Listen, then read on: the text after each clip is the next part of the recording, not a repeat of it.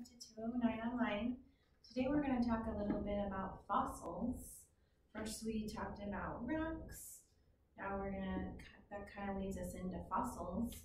And we know that fossils are the remains or an impression or a bone of an animal or plant that was on the earth long ago. That's how we know about the animals and plants that were here long before us. This is called a fossil record, and we're going to scan this and put it in your PDF chart area so that you can print this or at least look at it closer, like pull it up on your screen and look at it. But this is, this side is the layers of the earth and this side is the time.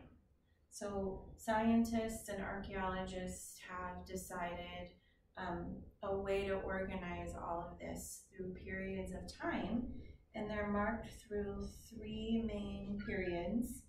This bottom is 2.5 billion years ago, so that's how long we've been keeping a record, not 2.5 billion years ago, but have found things. This is a trilobite, which is the oldest living organism that we have found a fossil of. And that is, very, very, very long ago. And then as we move up, these are the most recent fossils found over time, and the dinosaurs are right here. So next we're going to talk about the dinosaurs and what we know about the dinosaurs through fossils. But this is the timeline, and that's how we can organize all the things that have been living on the earth before us that are extinct. We can learn about the plants. It's how we know that land that is now desert has sea animals, fossils found. So that's how we know that used to be covered in water. It's hard to imagine, but it's like a giant puzzle figuring out what the earth used to be like, and fossils are a really great way for scientists to figure out all of that.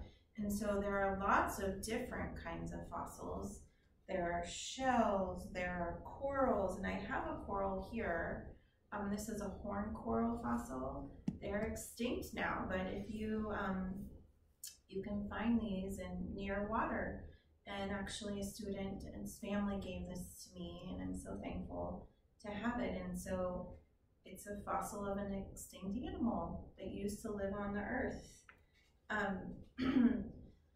Sometimes animals leave tracks, like if we were going on like a hike, you might find a deer impression like in the mud, and that's similar to the way fossils were made. If an animal or plant dies or stops living or just falls to the ground, lots of times they decay, they're blown away, they're eaten.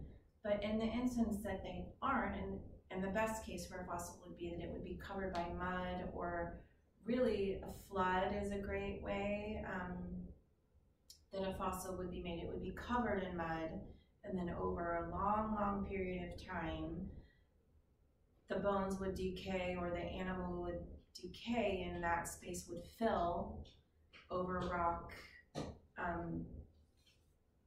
minerals, all the things that happen on Earth over time, and then the fossil is uncovered. Another great way we know about things is if something is trapped in amber, which is like a tree sap kind of thing. Bugs are trapped in that. It's hardened and then preserved over a long period of time. So in your packet, I have put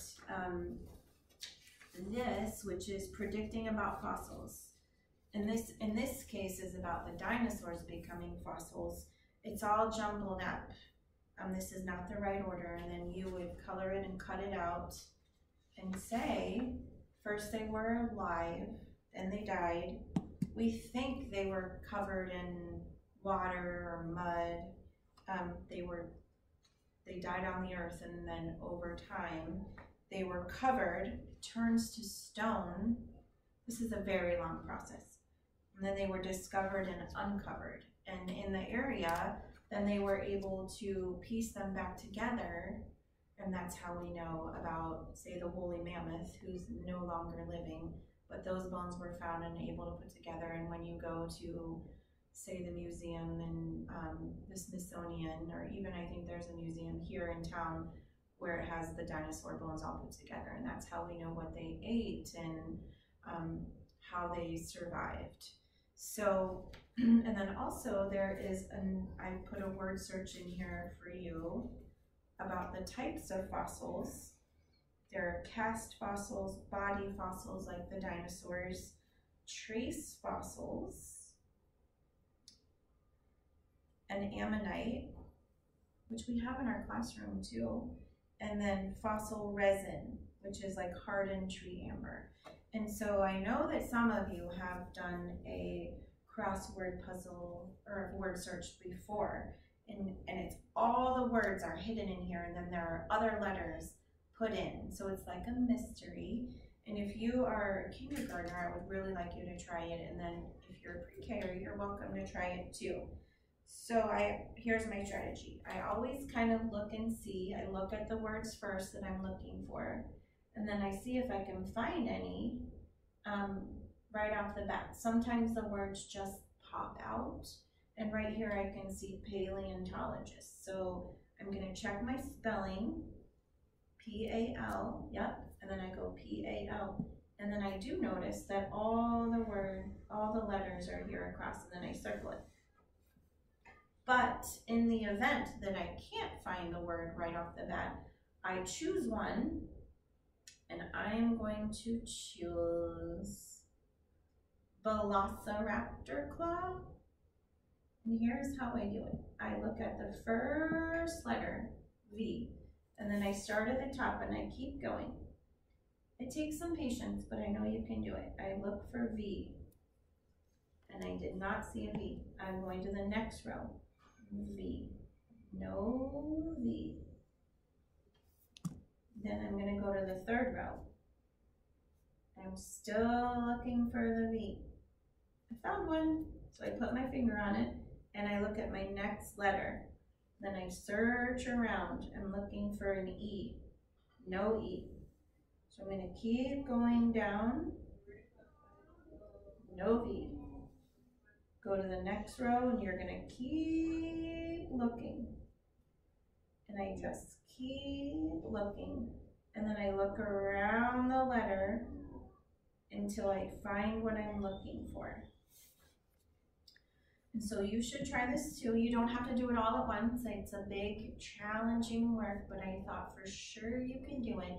This is definitely not something you need to sit down and do all at one time, but just do it over a couple days or a week, whatever. Yeah, and learn about the different types of fossils. There's also a video for you. It's very cool on Brain Pop Jr. about fossils that I would like you to watch. And then, so watch the video first, and then do your activities, and just see how it goes. We hope you're doing well, and we'll see you soon.